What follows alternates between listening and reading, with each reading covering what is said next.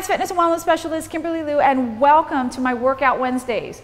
Today we're going to be going over hip strengthening exercises. What happens is a lot of times when we go and we work legs out in the gym, we burn it out, we do it, and somehow 2 weeks later, maybe a month, we tend to get injured or we tend to get burnt out. We go straight for the big exercises, but we don't warm up. And these little activator muscles, these little stabilizers, they're weak, they're not turned on. So what we want to do is we want to make sure that these stabilizer muscles are turned on so that we can make sure that when you're doing your leg workouts, you are nice and solid. So what we're going to do today is we're going to show you how to strengthen the particular hip girdle muscles so that we can sustain our leg workouts, sustain all of our workouts, and enjoy it and enjoy the process. Let's get started.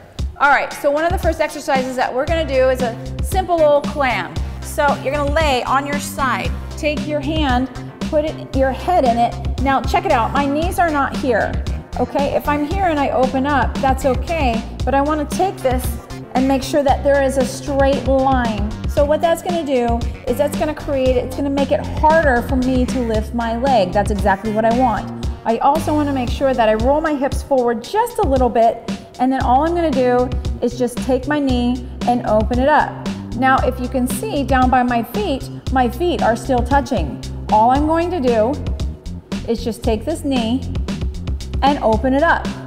I'm going to do about 12 to 15 on each side, and then I'm going to move to the next exercise. Up and down, up and down for 15, 12 to 15, depending on what you want to do. Next, what I'm going to do is I'm going to grab my little band. I'm just going to put this around my ankles, boop, boop, boop, and I'm going to come down, and I'm just going to lift that leg. What that's doing is it's activating that glute meat. So a lot of times it's like, well, what's my glute meat? Just remember, it's just working out those glutes, and it's activating that backside so that when you go lift weights, you can actually lift more. Okay, so check it out. You're just going to do 12 reps. And this gets pretty tiring, believe it or not. It's actually a very, very challenging exercise to do, but it's something that will absolutely strengthen that hip girdle. Ooh, mama. Okay, now you're going to do the other side. Take it. Let's go in the clam. I like that name, clam. Ready? Up and down, up and down. Good, you're just gonna do 12. Make sure that you're nice in a straight line. And you do it for 12 to 15. Okay, now I'm just gonna do the other side. Just up and down. Make sure your knees are touching, they're together. All you're doing is lifting your heel. And it's getting, again, that glute med, which is the middle part of your booty. You're just gonna do 12 to 15 and be done. Beautiful. Next exercise. Okay, next exercise is we're just gonna do a regular old glute bridge. Now, for some of you, you can just get away with bringing your hips up to the sky. Now, oftentimes, let me tell you something. This particular IT band takes over everything. So a lot of times it'll pull the knees out. So that's why we need to work our inner thighs and our glutes to help stabilize that leg. Because what happens is this IT band pulls this patella, this knee out. So I want to make sure when I'm doing my glute bridges that I take either a yoga block or a weighted ball or something to grip. You see how that's working my inner thighs because I have to engage my inner thighs in order to hold this ball. Now when I come up, I am bringing my butt up. It's engaging the glutes and the inner thighs. This is a beautiful, beautiful exercise to do before a leg workout or just in general. Now what happens though is oftentimes when we come up into this particular position, this hamstring starts to cramp. So if you want to prevent cramping, what you're going to do is you're going to take your feet and bring them and put them on a block. So when we put them on a block, it takes the cramping out of that hamstring, and then you just come up and down, and up and down. It actually engages more of the muscles as well, so it's more of a stabilizer exercise. This is a beautiful, beautiful, beautiful exercise. Keep going for 12 to 15. Here we go.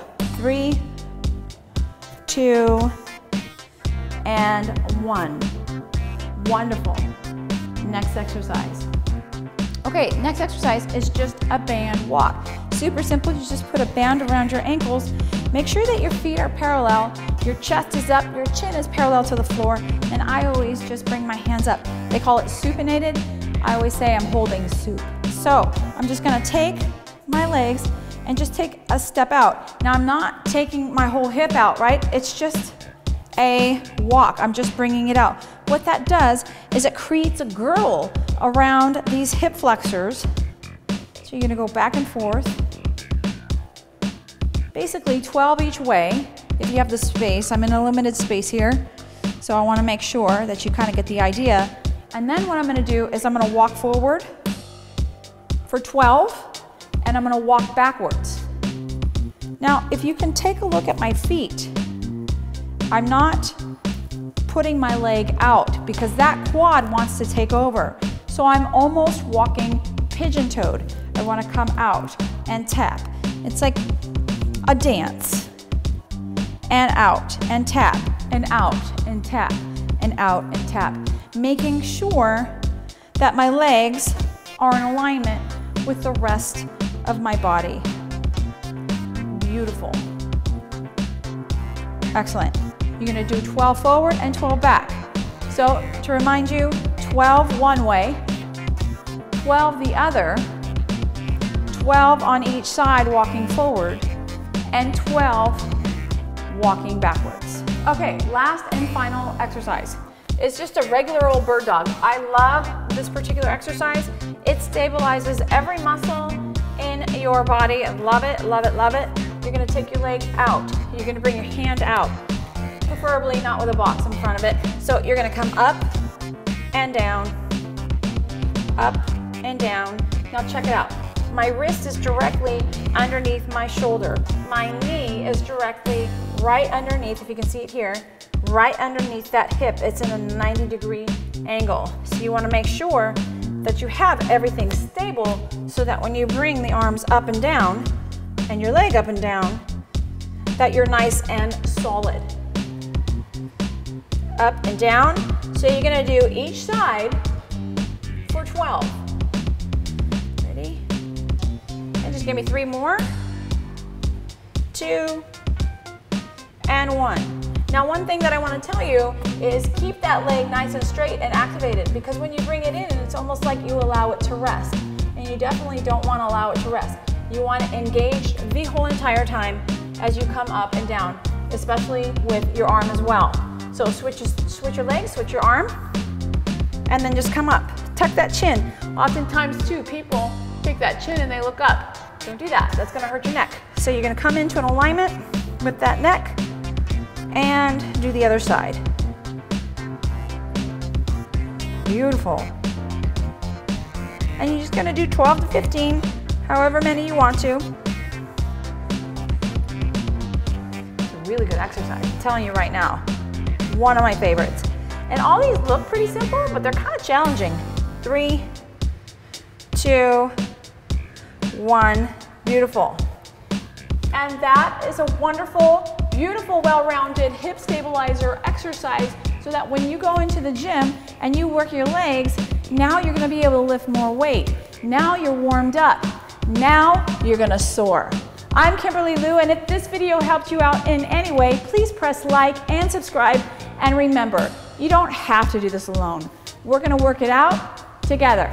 Also, let me know what kind of exercises that you love to do, or if you have any type of ailments in your body, write them down. We'll create a video to help you out. I love ya. Well, you know what the good thing is? You get to have a lot of outtakes for the end of the video. No, I have balls. Huh? Oh, it's getting weird. Now, oftentimes we tend to start workouts, we just go straight for the gusto. So